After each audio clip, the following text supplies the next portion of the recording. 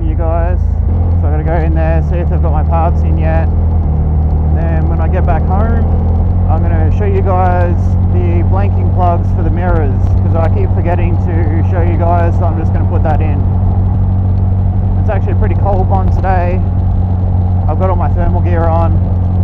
Yeah, it's supposed to be raining today, so hopefully I finish up all this before it does start raining, because I really can't be bothered dealing with that today. I didn't bring my rain gear. I'm also now running a second microphone in the tail section of my bike, so you can actually hear the engine properly.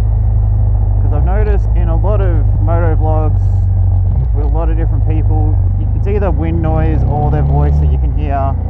The only time you can really hear the engine is when they're really opening up the throttle. So I put a second microphone, an audio recorder, into the tail section of my bike to record the engine noise. Now I did a test on this last weekend with the Triumph. It worked fantastically, so now I'm just seeing how it goes with the Honda. Now in the Triumph I did have it in the underneath the pillion cowl. On the Honda I've just got it in the tail bag, so we'll see how that goes.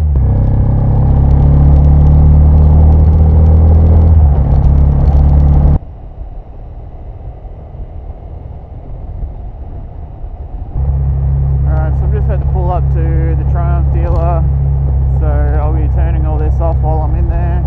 So I'll talk to you when I get home probably. Alright, so I'm back home now. I'm going to talk about the blanking plugs now. So that's what these little things are. I'll take the mirror off and show you how they fit on the Honda. Okay, so I took the mirror off on the Honda. As you can see, there's a hole there from the mirror. These little blanking plugs, so they just screw in and look much better than the hole. So I'll put the link in the description for these so you guys can get a set. I think they're about they're less than $20 for a pair. They look quite good, and they are exactly the same as the ones that fit on the Triumph. So there's the Triumph hole. As you can see, I've got the bar mirrors on already, so they fit nicely in the Triumph as well. So these are M10s, fit both bikes, and they look really nice. The other thing I did on the Triumph, right, this is the original mirror holding bit for the Triumph.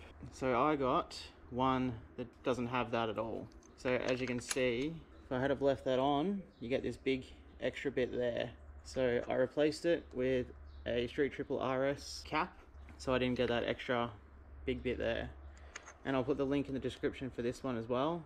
This is actually less than the blanking plugs themselves. So you're going to need at least one for this side, because that is part of that side, so you can't just replace that one. So a cap will do nicely there, and then you replace that one and it looks quite nice. Put the links in the description for both of those, the blanking plugs and that Street Triple RS cap, and you can check those out. Anyway, thanks for watching. Don't forget to like, comment below if you have any questions or you just want to comment on something. Don't forget to subscribe and share it with your friends, and I'll see you in the next one.